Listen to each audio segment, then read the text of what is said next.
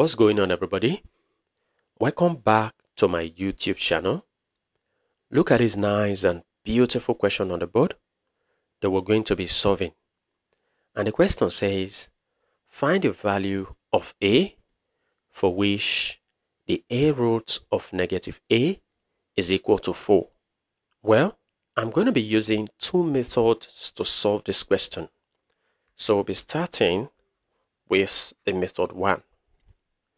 So for method 1, the first step will be for us to write this radical in terms of an exponent. So this can be written as negative a raised to the power of 1 all over a, which means a radical can be written as a fractional power equal to 4. Our next step will be for us to get rid of the fractional power by multiplying the exponents by a. So I have negative a raised to the 1 all over a. I'm going to be multiplying this exponent by a equal to, for the right hand side, I have 4. I'm also going to be multiplying its exponent by a. Now notice that a can cancel off a, leaving behind negative a on the left hand side equal to, now on the right hand side we have 4 to the a. Our next step will be for us to make the right hand side a unity, which means make the right hand side to be 1. And how do we do that? We can do that by multiplying both sides by 4 to the negative a. So for the left hand side, I have negative a. I'm going to be multiplying it by 4 to the negative a. And then equal to, for the right hand side, I have 4 to the a. I'm going to be multiplying it by 4 to the negative a. So we have negative a times 4 to the negative a on the left equal to, now on the right, we're going to be applying the law of indices, which says when I have, for example, x as a base raised to the m times x raised to the n, as long as the bases are equal, we take one of the base and add the powers. So the bases are equal. I'll take one of the base, which is 4, and I'll add the powers. So a plus minus a is 0. So this results to negative a times 4 to the negative a is equal to, from indices, any value raised to the 0 is always 1.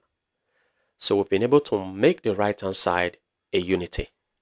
Our next step will be for us to apply this property of, for example, when I have e to the ln x, this is equal to x. We're going to be applying this property to 4 to the negative a. So this can be written as, I have negative a times e to the ln 4 to the negative a equal to 1.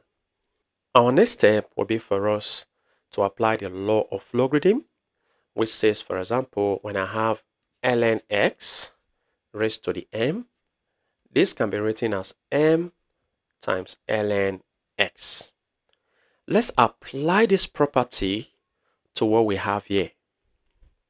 That means we're going to be having negative a times e to the, now the exponent, which is negative a, can be written first, multiplied by ln 4, so times ln 4.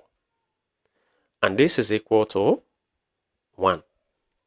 Our next step will be for us to make the exponent to be the same as what I have here. From here, the exponent is negative a ln 4, but for here, I'm only having negative a.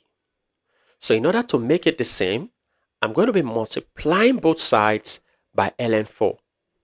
So negative a times e to the negative a ln 4. I'll multiply this by ln 4 equal to, on the right hand side, I have 1. I'll be multiplying it by ln 4. Now, ln 4 times this expression, I'm going to be having negative a ln 4 times e to the negative a ln 4 equal to, the right hand side, 1 times ln 4 is ln 4. Our next step will be for us to simplify the right hand side. So we have negative a ln 4 times e to the negative a ln 4 will be equal to, now we're going to be decomposing 4 so that it becomes ln 4 is same as 2 squared. So now let's apply this property of logarithm to what we have here. So we have negative a ln 4 times e to the negative a ln 4 equal to, now this becomes 2 ln 2. Our next step will be for us to apply this property of e to the ln x equal to x to this 2 we have here. So this becomes negative a times ln 4 times e to the negative a ln 4 equal to, now this 2 can be written as e to the ln 2. And this is multiplying ln 2. Let's move on to the next slide. Now, let's rewrite what we have on the right hand side. So we have negative a ln 4 times e to the negative a ln 4. This is equal to, I'm going to be writing this first, ln 2 times e to the ln 2. Now, let's compare what we have on the left hand side to what we have on the right hand side. You notice by comparison that negative a ln 4 is equal to ln 2. Our next step will be for us to apply the property of logarithm, which says when I have m times ln x, this can be written as ln x to the m. We're going to be applying this property to what we have here. So this can be written as ln 4 to the negative a. And this is equal to ln 2. Now notice that we can actually cancel out the ln by taking the base of e of both sides.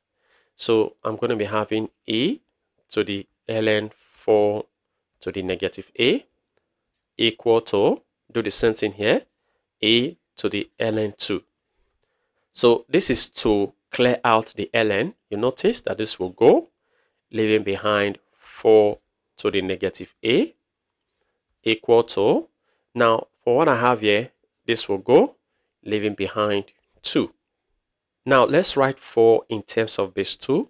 So this can be 2 to the 2. 4 is 2 to the 2. And this is raised to the negative a equal to 2. Now from indices, powers multiply. So 2 times negative a is negative 2a. So we have 2 to the negative 2a equal to 2. Now remember that this 2 has a power of 1. And since the bases are equal, we equate powers. So equate powers. So the power on the left is negative 2a equal to the power on the right is 1. Now to get the value of a, we divide both sides by negative 2. So that negative 2 cancels out, leaving behind a, this is negative 2, leaving behind a to be equal to 1 divided by negative 2 is negative 1 over 2. And this is the final answer for A. Well, this is method 1. Method 2 is actually shorter and more interesting. Let's go to the next slide. Now for method 2, our first step will be for us to write this in an exponent form so that it becomes negative a to the 1 over a equal to 4. Now we can apply substitution by saying let the exponent, which is 1 over a, be equal to negative x. So that means wherever I see 1 over a, I'm going to be putting negative x. And if 1 over a is equal to negative x, it shows that negative a will be equal to 1 over x. And how did I get this? It is simply by working out what is here. When you cross multiply, you get 1 to be equal to negative ax. And when you make negative a the subject, you just divide both sides by x. And you see, negative a is equal to 1 over x. So this is how I got this. So let's substitute what we have here. So here I have negative a. So I'm going to be putting 1 over x there. So 1 all over x. And this is raised to the 1 over a. And 1 over a is negative x. So I'm going to be putting negative x here. And this is equal to 4. Now I'm going to be applying a property of indices, which says when I have a over b to the y, for example, this can be written as b over a to the negative y. Now you notice that the positions of a and b were flipped. And as they flipped to become b over a, it affected the power. So the power here was positive, now it became negative. And this is what we're going to be doing here. We're going to be flipping the positions of 1 and x so that it becomes x over 1. And x over 1 is same as x. And this is going to be affecting the exponent, the sign of the exponent. So it was negative here, now it becomes positive.